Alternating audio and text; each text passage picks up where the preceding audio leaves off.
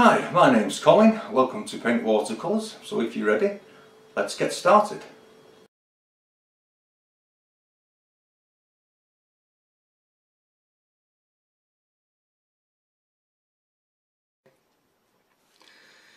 Now, I've done my drawing here and I've stretched the paper. So we'll get straight in. This is a little mixture of cadmium orange and burnt sienna. And I thought we'd make a nice colourful one today. I just put the burnt sienna in just to take the edge off the orange colour. Bring a bit around here. Nickel yellow in. Cad yellow light. Just merge it together, creating a bright spot in the sky. Some down here next to this gentleman. Some more nickel yellow. Pull it into the sky. Just a touch around here. A bit more of the cad yellow light.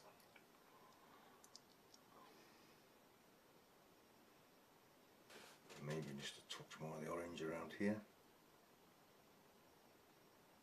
Streak that into the sky as well. And then with a penny, just wrapped in some kitchen towel, we can just put an indication of where our sun is. This is a little drop of yellow ochre into the foreground. We're just getting colour on the paper really. Just a little yellow. Yellow ochre in there as well. I've masked out one or two areas to keep it clean and crisp, which is around the mountains and along the parapet on the bridge. The board is laying flat at the moment. This is a mixture of cobalt blue, Aurelian and burnt sienna, just to give it that earthy colour. And then we're just going to let this drift up into the bridge with a slightly stronger mix of Aurelian, cobalt blue and burnt sienna.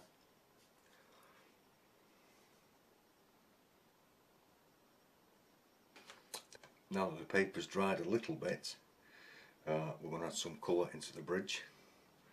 So first of all, we're going to have some yellow ochre. Okay, this is a mixture of the indigo and alizarin crimson, and I've just adjusted it because it was just a little bit on the red side. Just feather that in some areas, soften it.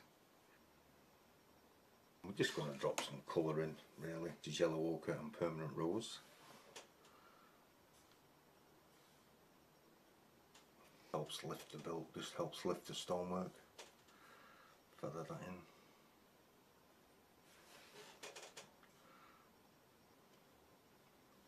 A little bit darker with the indigo and alizarin crimson. And then we need a grey. This is indigo and sepia. Just sort of let all these colours merge, don't be frightened of it.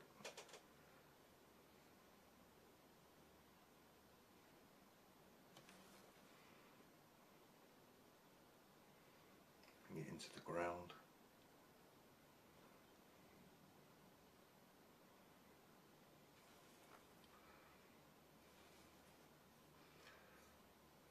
Just drop in a bit more yellow ochre.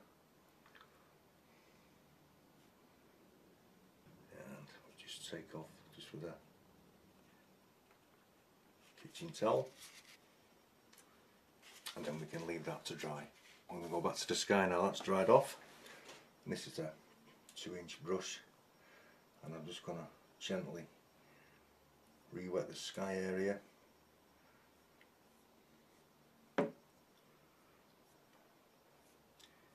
Being very gentle.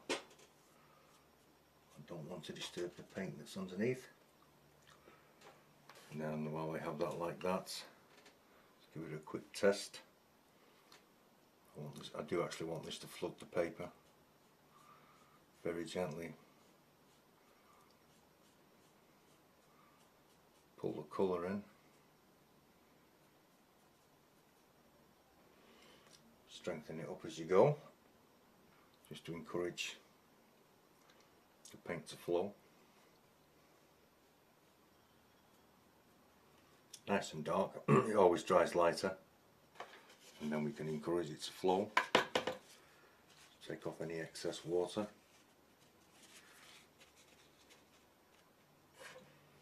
Very gently.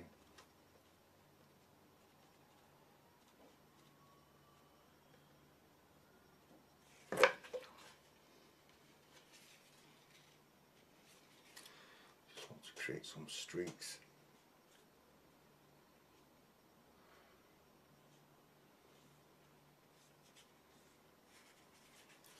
It's a clean piece.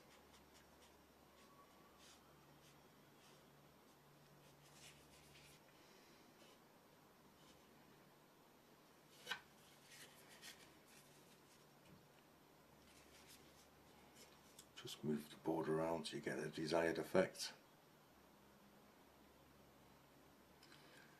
Some nice soft edges. You can leave that to dry.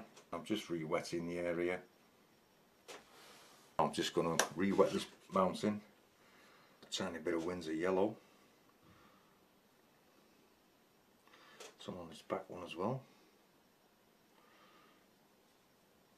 I'll just put the dark parts of the bridge in, where it's in deep shadow. And into that, this is a mixture of indigo and sepia. Gives a beautiful rich dark, and I'm just going to let that flood around the page. If it doesn't, we can just take some out with a damp brush, and then you can just keep going on this bridge like so. I'll join you in a minute. Put some stonework in here. Just going to put a couple of crags in here. This is just water, and I'm just pulling it straight down. The cadmium orange and the burnt sienna. And we'll just let that mingle a tiny bit, and with that we'll have some of the cad yellow light.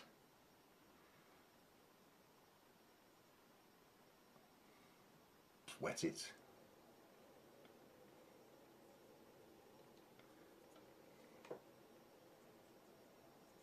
Some of the orange colour from the sky, light yellow, weak if I can, there, a bit strong again. This is only just to shade it really, just to tone it.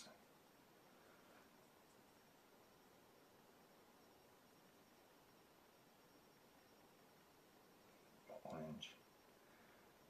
Just strengthen it up where you think it needs it, just soften it all. On this one, and then we can leave that to dry. Whilst we're still waiting for this to really dry, we'll do some rocks, and we'll do 2 at a time. We're doing wetting to wet, so we're doing this one, keeping that one dry and moving to this one, and when these 2 have dried we move to that one. It's just so that they don't all run into each other, and I need some light patches. I'll wet that one and that one, and with some of the sky colour.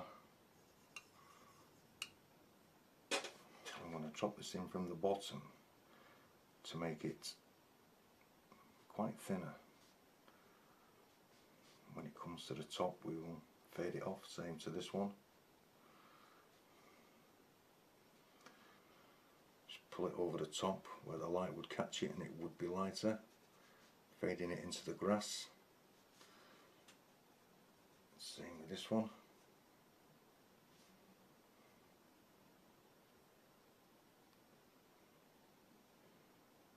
The green that we added into the foreground, which is the Aurelian, cobalt blue and a touch of burnt sienna.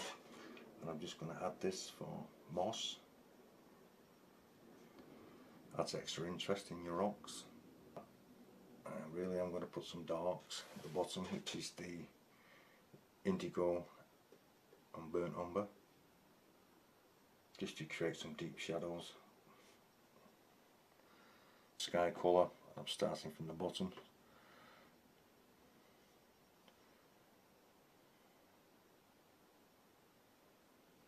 I just put a very light grey colour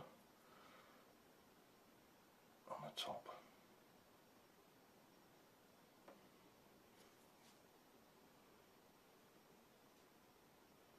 Just do the same to all the other rocks. Okay, welcome back. I've just re-wet the back mountings here in the distance in the background. Same on this one, just fresh clean water, and into that with the same sky mixture of the purple from indigo and alizarin crimson. We're just going to feed it in from the top, and we're just going to let it drift.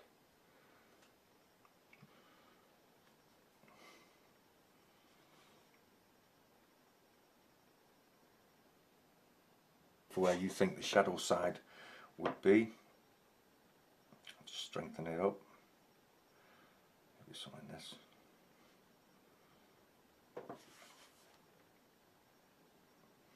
Whilst we're waiting for that to dry, we come back to the crags here, and this is that mix of grey, and I've just added some of the sky colour to it.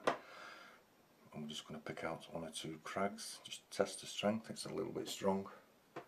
Take some paint off, and you can just put crags in, nice and pale. Just build up your mountain slowly. We'll do the same on this piece here. That's your crags put in. Hopefully it's turned out looking something like that. And what we're going to do here is just soften off the bottom. This is a damp brush, which is a fully charged brush, then wiped in a towel, a kitchen towel, so virtually all the moisture is off it. We're just going to soften the edge around the bottom. Just a bit of paint out.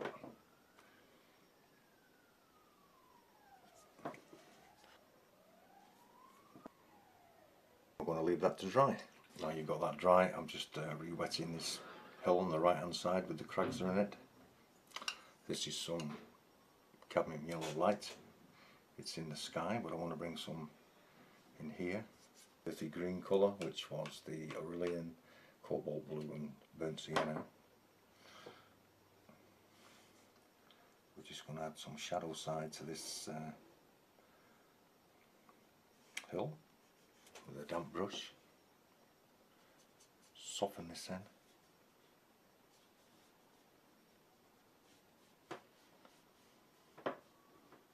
Okay, now all of the mountain is wet at the back, I'm just going to introduce a little of the cad yellow light. It's Aurelian and cobalt blue with a bit of burnt sienna in, just for good measure. Shape your mountain with your stroke of your brush. Dark at this end here. And we're going to come to the area around all these rocks, so I'm just going to re-wet it all, the whole of the foreground.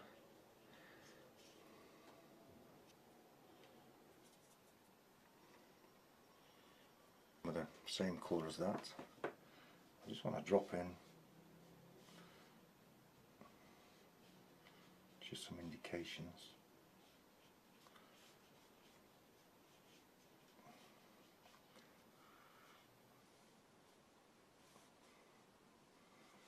Dark mix of French ultramarine and Aurelian, also with some burnt sienna.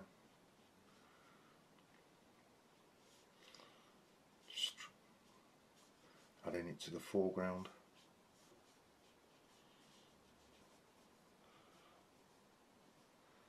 Soften off the edges, shadows to these hills. So I'm just going to quickly wet the area.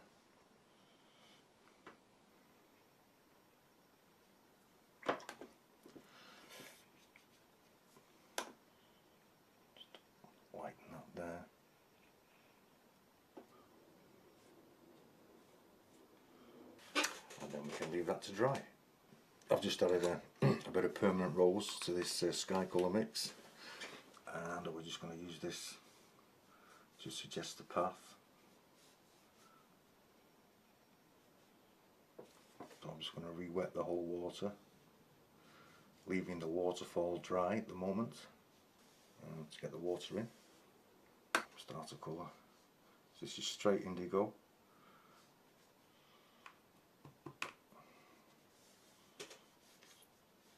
Damp brush, just tease it out a little bit.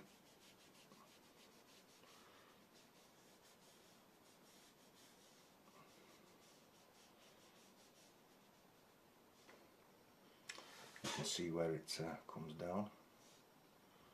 If it turns green, it really doesn't matter.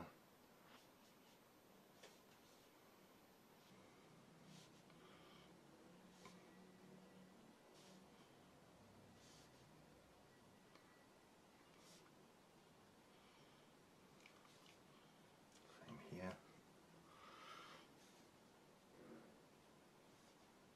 Bit there. Now the path, there's just all the shine's gone off it. We just want to put some pebbles into it. But with a dry brush, take some of it off.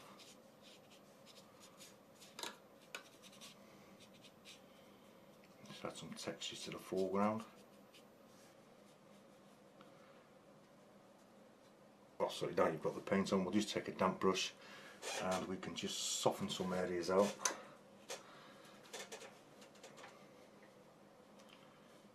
With a little bit of dark.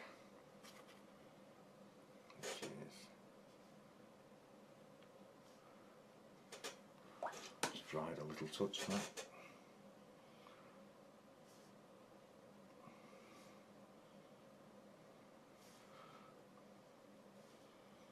Darken some under here.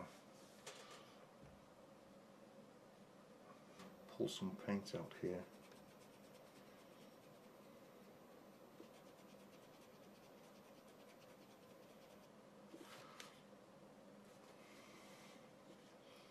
Turn the brush on its side and just drag it over the top. This is what I'm afraid more is too much and less is actually more, so I'm going to leave a lot of the paper showing through.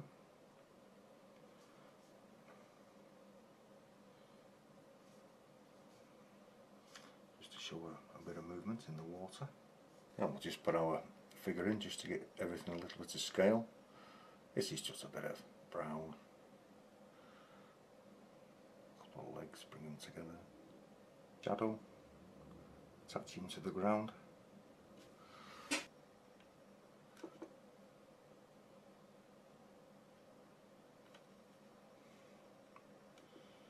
This will help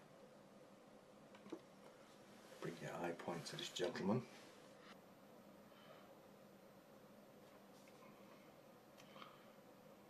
Just to give them a little lift, maybe. Just pick out some of the areas where the watercolour has gone its own way, and it actually shows you where you can put your cracks and crags. Thank you for watching. I'll show you the finished painting in a minute. I'm just going to put some scratch marks in. You've seen me do that before with a craft knife. And if you've enjoyed this video, please like and subscribe. And if you'd like to see anything else painted, leave it in the comment section below. Thank you very much for watching. Okay, this is a finished painting. As you can see, I've just put some wind streaks in, a few scratched in grasses just to break the green up, and add a little bit of light, some birds. So all you've got to do now is mount it and frame it. I hope you enjoyed this video. If you have, please click a like and subscribe. Thank you very much for watching.